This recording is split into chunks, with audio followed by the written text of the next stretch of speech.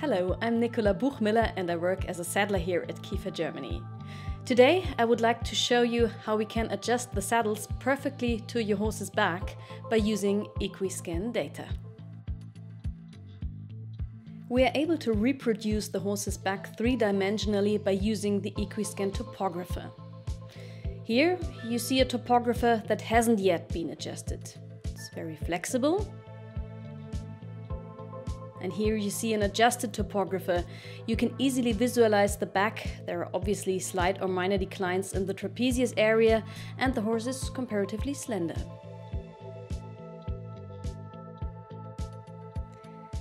On the Equiscan online platform, the complete measurement data is available. This is what I use to fit the saddle to the horse. Here you can see the measuring data that is transferred to the topographer and then additional pictures showing the topographer actually lying on the horse's back.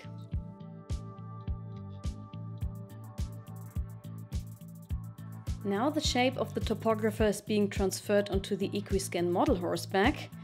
We make use of a vacuum here.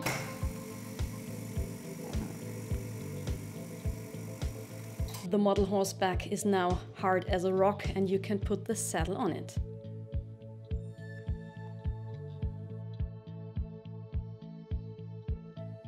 And now you can see very clearly that the saddle is too tight in the tree width. We need to adjust the tree width and maybe also slightly adjust it here in the middle. In the meantime, there are many saddlers and dealers who measure the horses' backs on site and then they send us the measuring data via the online platform. We use it in order to adjust new saddles as well as used ones. We would now like to show you how a topographer actually is adjusted to a horse, together with Annemie Dejonckheere, equine sports therapist and specialized in the fitting of saddles. First thing always is the assessment of the individual contact area between saddle and the horse's back. In order to create transparency for the owner and/or the rider, I marked the relevant criteria, also explaining some worth mentioning horse anatomy and biomechanics details to the customer. Here we define the position of the shoulder blades. It is always on both sides of the horse. Horses as humans never are completely symmetric.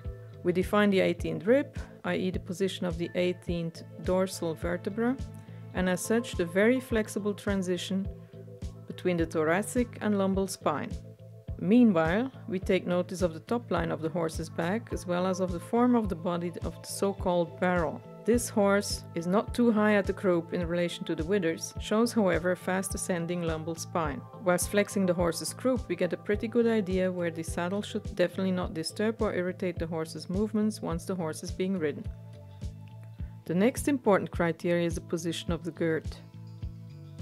We could demonstrate later on available saddles which of those, the girths, meet the anatomic position. As a quick check basis, one could say somewhat one hand's breadth behind the elbow. Next important issue is the lower part of the trapezius muscles.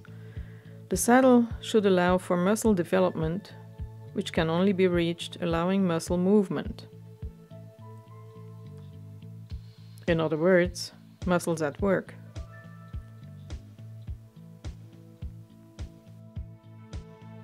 Assessment of the necessary freedom of the spine for later wither and spine clearance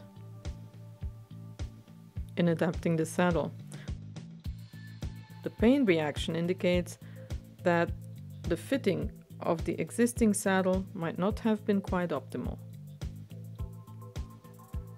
We also consider the coastal arch as well as the form of the barrel.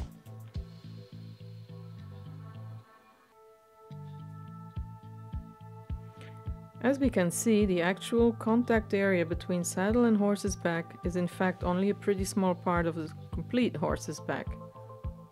The gravity point would be here, also the rider's position.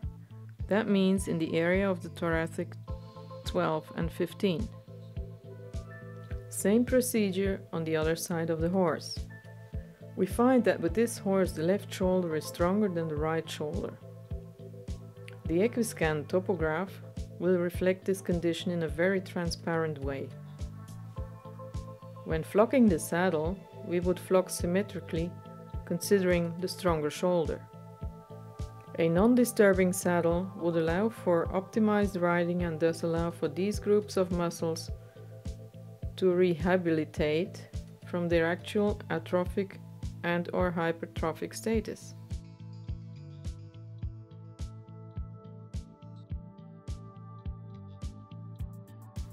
We now document our findings with pictures.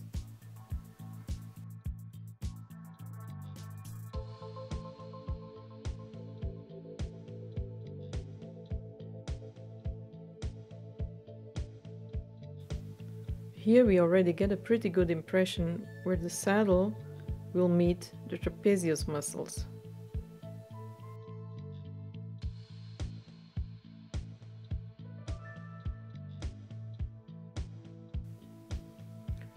We now have the transparent reproduction of the actual contact area of the saddle on the horse's back. The asymmetric shoulder blades, as well as the horse being somewhat hollow on the right side, is very well represented. An interactive 3D version output can be downloaded after having processed the measurement data in the Equiscan database. A very important advantage of the Equiscan measurement is the possibility of visualizing changes in the horse's back. Later measurements can easily be compared with this actual measurement. It's not only useful for saddle fitting, but also for training results. The data will be processed into the Equiscan database tonight and forwarded to Kieffer service. Kieffer service then reproduces the topograph, and on that basis we, together with the customer, can fine-tune the original customer's saddle choice.